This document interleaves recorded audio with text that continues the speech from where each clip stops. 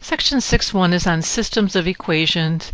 So let's just refresh our memory a little bit about systems that contain linear equations, because we're going to get into some examples where we're solving systems that are not just entirely linear. So what I want to do is I want to sketch a linear system that has one solution. So, and again, we're just sketching here. So here's one linear line, linear equation. Here's another one, and you can see that they intersect in one spot. So there's some x and some y. That is the intersection. We call that the solution to the system. Solution. All right. And then because we have one solution here, we can label this particular system as a consistent system, and it also is an independent system.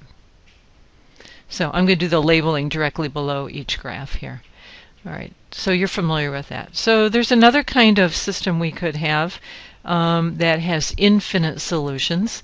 So I'm going to start here by drawing a linear function right there, and then I'm going to pick a different color, and I'm going to try really hard to show you this is a separate line, but I'm going to draw it on the top here so you can see that they are not only parallel lines, they are coinciding lines. One line is on top of the other, so it appears as if they are one line.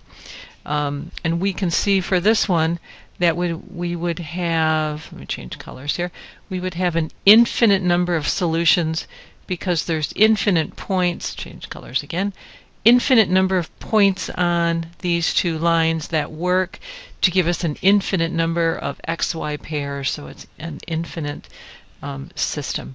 So we can label this one as consistent. This is also a consistent system. Whoops, consistent.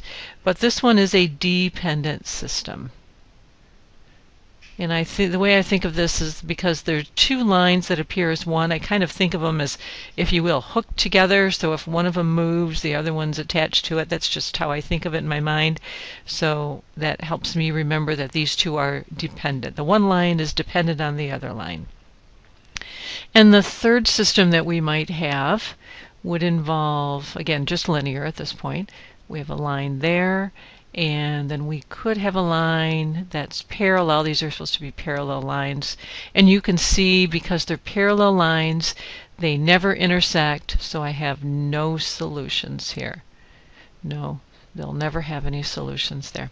So we can label this one as being an inconsistent system.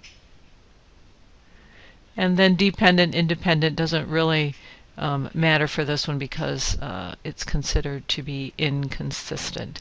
So that's the end of this, this video, and I'm going to do some examples in the videos following.